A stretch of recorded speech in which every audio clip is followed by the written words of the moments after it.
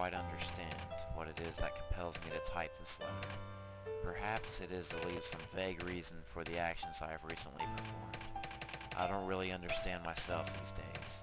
I am supposed to be an average, reasonable, and intelligent young man. However, lately, I can't recall when it started, I've been a victim of many unusual and irrational thoughts.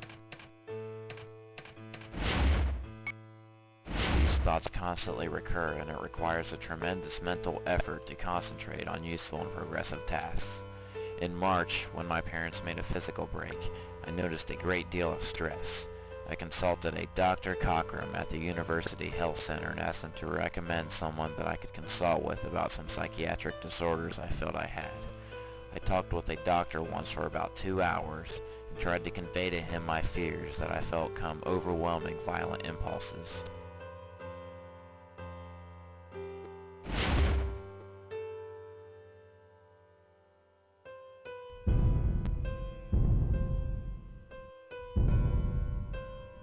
After one session, I never saw the doctor again, and since then I have been fighting my mental turmoil alone, seemingly to no avail. After my death, I wish that an autopsy would be performed on me to see if there is any visible physical disorder. I have had some tremendous headaches in the past and have consumed 2 large bottles of Excedrin in the past 3 months. It was after much thought that I decided to kill my wife, Kathy, tonight after I pick her up from work at the telephone company. I love her dearly, and she has been as fine a wife to me as any man could ever hope to have. I cannot rationally pinpoint any specific reason for doing this. I don't know whether it is selfishness, or if I don't want her to have to face the embarrassment my actions would surely cause her. At this time, though, the prominent reason in my mind is that I truly do not consider this world worth living in, and am prepared to die, and I do not want to leave her to suffer alone in it. I intend to kill her as painlessly as possible. Can I help you, sir? No, thank you. I know where I'm going. Okay, sir. Have a nice day.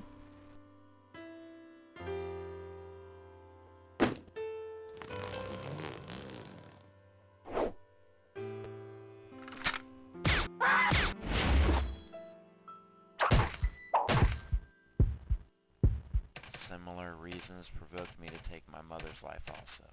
I don't think the poor woman has ever enjoyed life as she is entitled to. She was a simple young woman who married a very possessive and dominating man.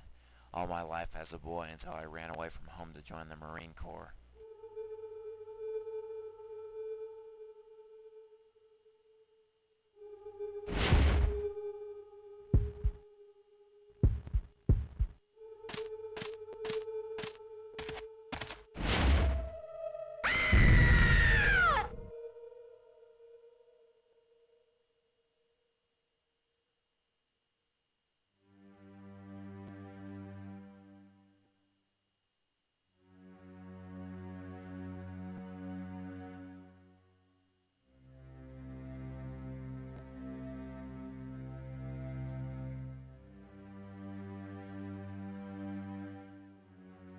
If my life insurance policy is valid, please see that all the worthless checks I wrote this weekend are made good. Please pay off my debts. I am 25 years old and have been financially independent.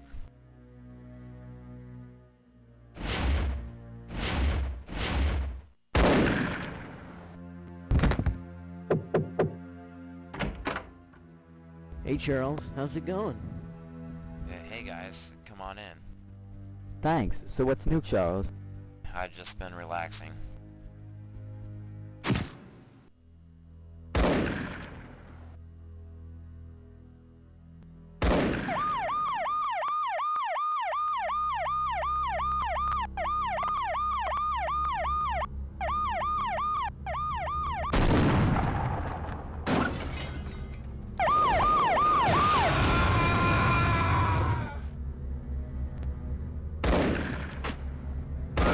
I don't care what you say, Charles. Amy's the prettiest girl in our college. Whatever you say, pal. Well, fine then. Who do you think is pretty?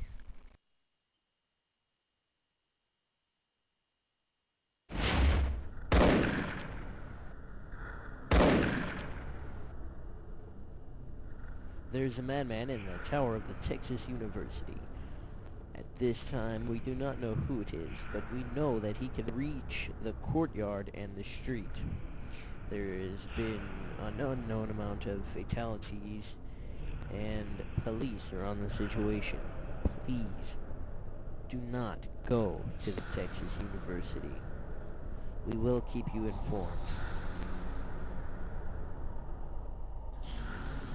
Alright, maybe if I zigzag across the courtyard going straight, we can get to the,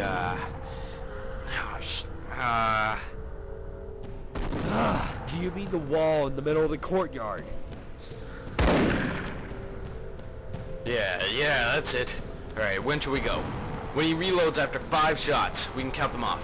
Just get Houston and Ramiro down here. Alright, that's 4.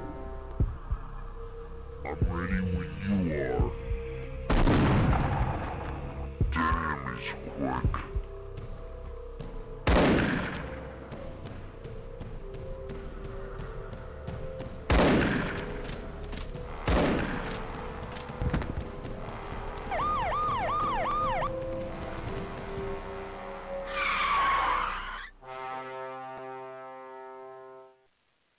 Officer McCoy, looks like we had the same idea.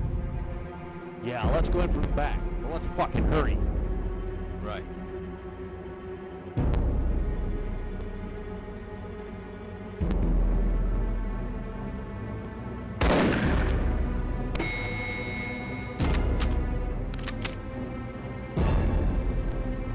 I'll go up first. No, I will. Stay behind me, Martinez. Why you? Oh.